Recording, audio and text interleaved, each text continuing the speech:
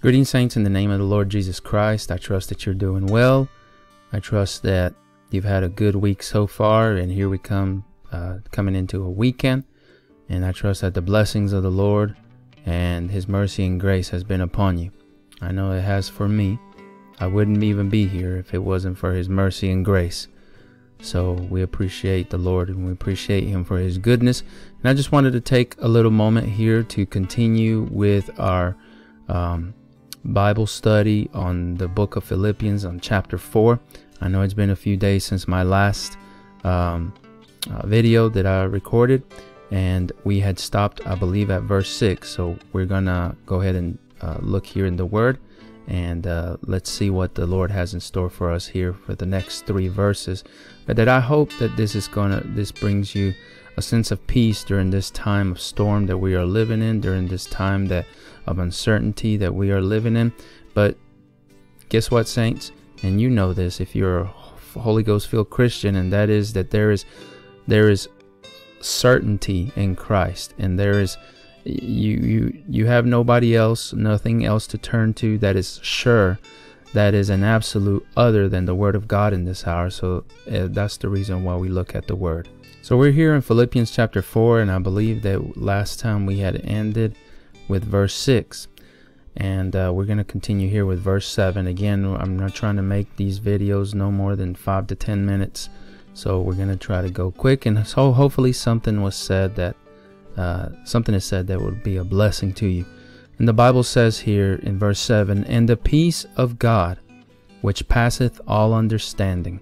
Now remember, this is Paul writing to the Philippians, and he says here, "And the peace of God," because in reality, saints, there is no peace in anything else. Satan has come in, and this relates to the thirst that a man has really for God, and that Brother Brandon was talking about, the prophet was talking about how that thirst has been perverted. So that's the reason why people go and look to alcohol for a sense to sort of quench that thirst, or in this case to have a sense of peace, or they look for drugs to have that sense of peace, or they look for sex to have that sense of peace, or they look for anything else that's outside of the Word that truly gives peace in order for them to really have peace. And then in reality, as you probably may have found if you were living out without Christ, and before you became a Christian, and the way I found out is that there is no peace in the things of the world, and there is no peace in anything outside of Christ. So Paul says here, "And the peace of God." Now watch this. This really encouraged me and it blessed me. "Which passeth all understanding." You know, in everything that we see that's going on right now, so many things, so many you do not know who to trust, who to listen to. And you can't trust the media, you can't trust governments, you can't trust, but you can always trust, and I've always told my children this, you can always trust the Word of God. The Word of God, the book itself, has been with us for thousands of years, and God has preserved His Word, and is the only one that those words have actually cause a change in people's lives. And we know that it's the revelation of those words, because what is the baptism of the Holy Ghost? What is the new birth? Well, it's a personal relationship. It's a personal revelation of who Christ is to you. You see? And of course, it's how the Word describes who Christ is, and that personal revelation has to go in line with the Word. But this peace here is a peace that passes all understanding. So you may not understand what's going on. You may not understand why my child does not, or my daughter, my son, does not want to come to the Lord. Why my father that I've been praying for so many years does not want to turn to Christ? Why my mom that I've been praying for so many years and God does not heal her from such and such issue? Well, you know what? And the peace of God which passeth all understanding shall keep your hearts and minds through Christ Jesus. Oh my saints, if you can't turn and can't find peace in anything else, you can find peace in this verse. I guarantee you that right now. So that peace of God, and I hope that encourages you, because it certainly has helped me in this time when we're trying to look for answers, and with what's going on currently in our situation with this virus. But you know, ultimately, nobody knows the answers other than Christ. And Christ has the answers to all things. So let that peace be the peace that guides you in this hour. And not just in this hour, but in the hours to come, in the days to come, in the weeks and years to come. Let that peace be the one to guide you, because that's the only thing that will last. And it has eternal value. Verse 8 says, "Finally, brethren, whatsoever things are true, whatsoever things are honest," watch this, "whatsoever things are just, whatsoever things are pure, whatsoever things are lovely, whatsoever things are of good report, if there be any virtue, and if there be any praise, think on these things."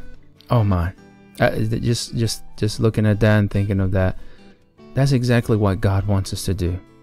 To think on these things. Because what else has such a good report? What else carries virtue? What else is pure? What else is honest? Again, it's the thing that brings peace, and it's the word of God. Amen. So this is what Paul is telling us to do. Whatsoever things are true, and whatsoever things are true, and we know the word of God is true. Whatsoever things are honest. I don't think anybody can dispute that the word of God is not honest, unless you're an atheist. Whatsoever things are just.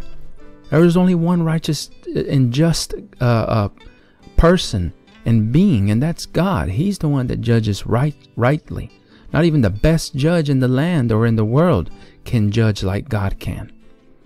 Whatsoever things are pure. And what's the purest thing? There was no sin in Christ Jesus when he was here on earth. And he is the Word. Therefore, this is what's pure. The Word of God is pure. Whatsoever things are lovely. Oh my, there's nothing better nor beautiful than the lovely Lord Jesus. And you know why? He didn't have beauty that people would be attracted to him. As Isaiah 53, I believe, says, when he was here on earth, there was no beauty in him that you should want him as far as physically, but there was an eternal beauty, an internal beauty that he had that attracted people. And that's the beauty that God wants us to have, is that internal beauty that reflects on the outside. And I pray that God give me more of that, because it's so easy to get carried away with the things of this life and the different things that are going on in this life, and you lose that purity and you lose that loveliness that can only come from the Word of God. And again, whatsoever things are of good report. My goodness, the good news. I believe it was the La Fontaine family that sung a song. The good news is that he's risen from the dead. Good news is that he came to save.